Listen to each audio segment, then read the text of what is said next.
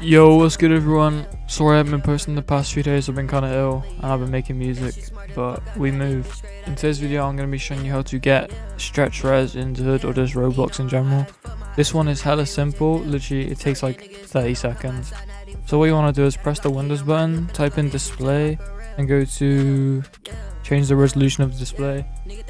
Then go to display resolution, and the one I usually go for is 1280 by 1024. Then you press keep changes. If you have above a 60Hz monitor, you want to go to advanced display settings and change your refresh rate to what it is. And if you are recording, it might fuck everything up, but for me it didn't. But we move, and literally that's it. If this helped, I'd appreciate if you subbed. And thank you so much for the support I've been getting recently. I'm literally on 91 subs and I've been doing this for like 2 weeks and we're so close to 100. Alright, thanks for watching. Peace.